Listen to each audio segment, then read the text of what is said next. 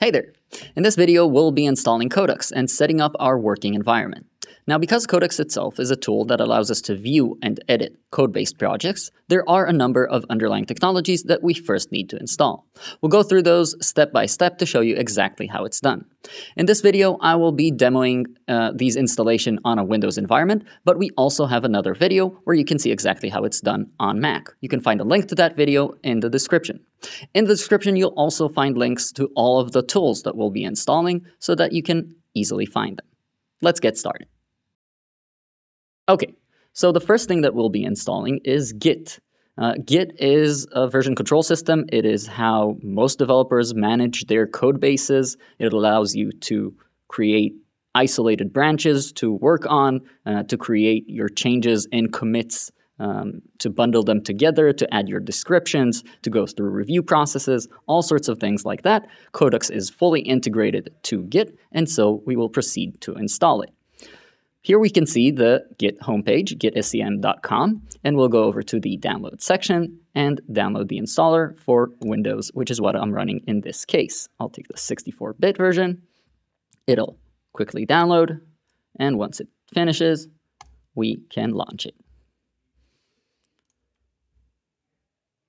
Now, we'll proceed through the steps of the installer. This has really good default options, so we're not going to need to change anything really for it to work. You can go through these to make sure that everything seems appropriate, but really just hitting next in this case does the trick. So we'll proceed all the way through and then let it finish installing. I will choose not to restart my computer right now, but could do so at a later time. With that, our installation is complete and successful. Our next prerequisite is NodeJS. And Node is a JavaScript runtime environment, meaning it is an application that is actually able to run and process JavaScript files. And since all of our applications and components at the end of the day use JavaScript to run on the web, we need this to be installed for Codux to use behind the scenes. In this case, we're already on the Node homepage, nodejs.org, and we will choose to download the version 20.11.1, which is the LTS, the long-term support version of Node, the stable version, and so that is what we'll do. I click on that, and quickly we can see that it downloads, and I'll proceed to install it. Once more, this is a case of an installer that has really good defaults set to it, so it'll ask me for all of these, but they are all great and fine, and I can just continue and let it install.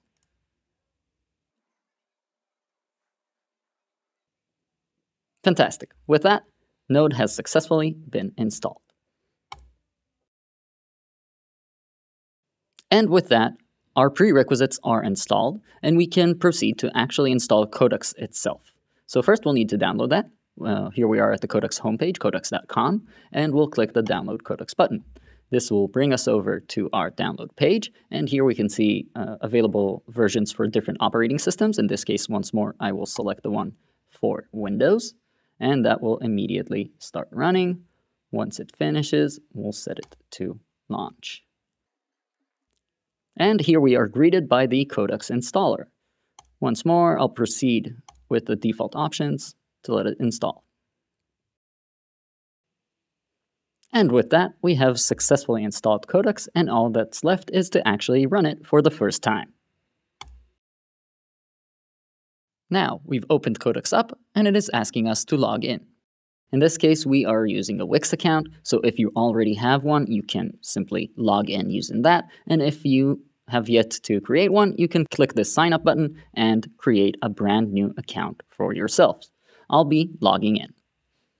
Now we can see the Codux project picker for the first time. But before explaining any of that, we want to make sure that we are also signing into GitHub. Now, GitHub is a Git provider. It's a service that offers Git capabilities. In this case, it is the most common one and the one that most developers around the world use. It is a place where you can host your code projects and send your changes and pull your changes in a safe and effective manner.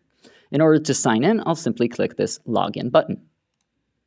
This brings us over to the login page. Now, if you already have a GitHub account, you can simply enter that here to sign in, or if you've yet to create one, you can follow the instructions here to create a new account. Now that I've logged into GitHub, I can click at the top right here on the user menu to show that I'm logged into both my Wix account and into my GitHub account. And with that, we are logged in and ready to go. In case you're having difficulties following these steps or something doesn't make sense, I would suggest as a first step trying to restart your machine. We've installed a lot of different tools, and sometimes that can create hiccups.